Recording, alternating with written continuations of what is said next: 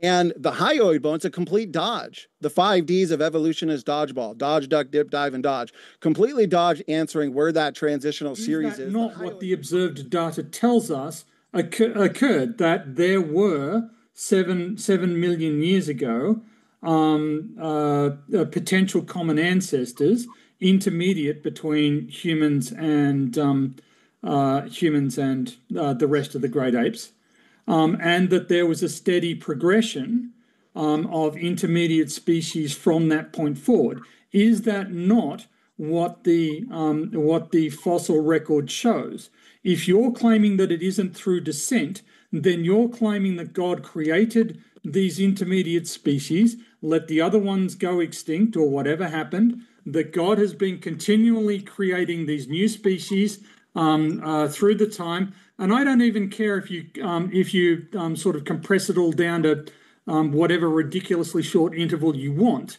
These Okay, species, Tony, your claim is that these species were created and then killed off by God, but we shouldn't believe this evidence. Okay, I want equal time to respond. There's a lot there. Okay, a few points in our last couple minutes. Again, you're dodging very hard the genetic data that acts as discriminatory evidence against your position. You guys have the burden of proof. Secondly, you're making a lot of assertions based on so-called transitional fossils in the rock record, like the Australopithecines or Paranthropus or Homo habilis or whoever, you name it. I've got some slides here up on the screen, James, my brother. And so many, even in your own camp, okay, you'll notice this. And there are major fossil record discontinuities that I would love to challenge you guys on in a second. But notice this when it comes to Lucy's gait or the postcranial material that apparently provides us evidence for Lucy walking upright in an intermediate fashion. Even paleoanthropologists Conroy and Ponser point out that Lucy's lumbar and sacral vertebra were extraordinarily small, not suited for the heavy load bearing required for fully upright posture. That means she wasn't a habitual walker like us, more of a part-time biped, still adapted for climbing. In other words, close enough to resemble human locomotion superficially, but anatomically still a different kind altogether. In terms 100% consistent with human evolution. No, because what we're showing we're showing variation. That Lucy was Eric, we're showing that Lucy and the other Australopithecines was both different to extant apes like chimps and modern humans.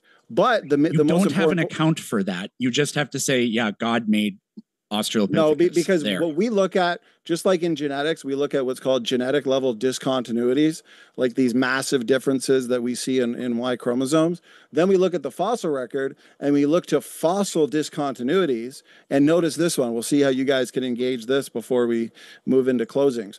The only known hyoid bone, which is important for speech, of course, as we all know, from Australopithecus afarensis, the same species as Lucy, is chimp-like, not human-like. It has the bola and air sac features of apes. Wow, so a 5 million year old hominin is slightly more closer to a more basal ape like a chimpanzee than in a major trait. Wow. In a major trait. And it turns out Neanderthals actually have the same hyoid bone as us. We don't know if they had speech at all. No evolutionary biologist said, oh yeah, Lucy's the missing link and she could talk. Nobody ever said that. So where's the hyoid bone? None of this doesn't preclude evolution in any way. It's 100% consistent with evolution. Where's the transitional? None of this is even a refutation. Lucy has some traits that are a little bit more chimp-like than modern human-like. Great, exactly. Gentlemen, what the evolutionary I do want to jump in. would say. I do want to jump in just to give Donny a chance to respond. He's talked more than anybody by far. Yeah, but you guys both you, Donny, But both you and PhD Tony had raised an objection. So I do want to, before you guys go forward, I do want to give Donny a chance to respond to at least one of you. I was in the middle of my sentence, and then he started talking while I was talking. Okay, nonetheless, Don, go ahead, Donny. Is that nonetheless... Okay, go ahead. Oh, I'm sorry, James. Okay, guys, we're excited. This is a debate. There's no point in crying here. Let's have some fun. You guys have the burden of proof. I understand it's stressful and the tension is high because you guys are failing to meet your burden of proof, and that's okay. We'll just leave it up to the audience. That's the point you wanted to make. Are you done? Is it my turn now?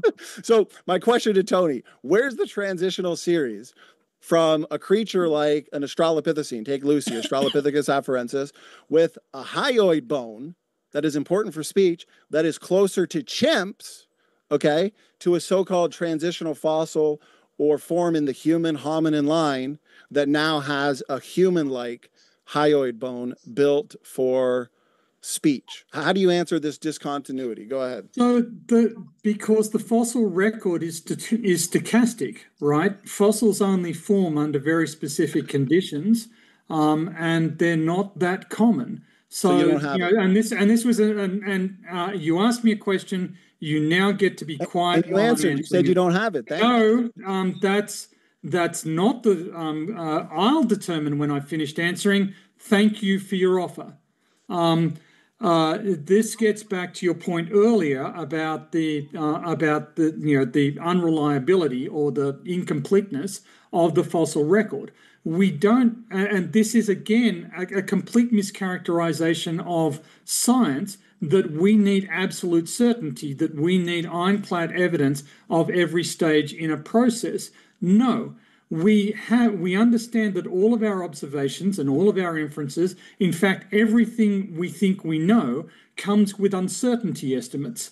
And accepting that there are uncertainty estimates is not a license for you to plow in and say, therefore, the entire body of human scientific knowledge is somehow invalid. That's not how anything works in science. So all of that to say he doesn't have the evidence. We're over 50 minutes.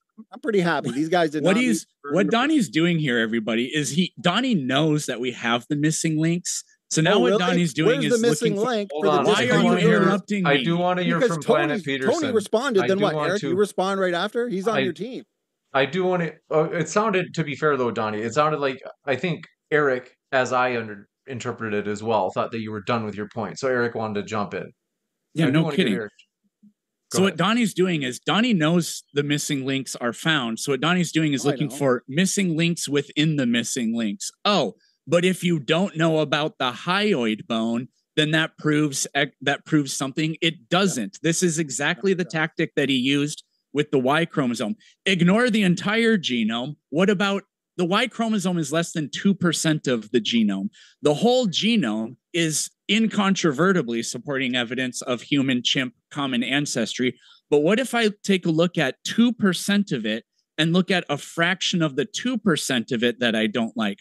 Lucy is incontrovertibly a missing link between more basal and not quite fully bipedal primates and humans. And Donny knows that. So what if I point to one of its 206 bones, the hyoid? This would be like if Tony and I said, oh, well, you guys have to produce every single Bible that was ever written from the time when Jesus was alive to today. And if you don't have a continuation of every single scripture and manuscript and Bible from then to today, then the creation account is wrong because you don't even have all of the data. It's completely dishonest. So are we out of time? Because 30 minutes ago, I said I wanted to talk to Matt to some things, and then it got derailed. First closing, I'll have the quick final word because we're going. That wasn't my closing. No, but I asked James a question. I know you're excited. So shut up. But listen, okay, Eric, you're telling me to shut up because you know you are so bad. Donny, are you the moderator now? I do. Okay, so we can go a few more minutes for this topic that you want to discuss, Eric, because it is true that I think you have we've heard from you a bit less. So I do want to give you a chance. Donny, it sounds like you had something you wanted to say. What was it, Donny, that you had on your mind? Well, I'm very happy with how this debate turned out. Eric misrepresented me a couple times. We do have closing statements. I'll make this really... Eric, calm down. I know you're excited. Okay.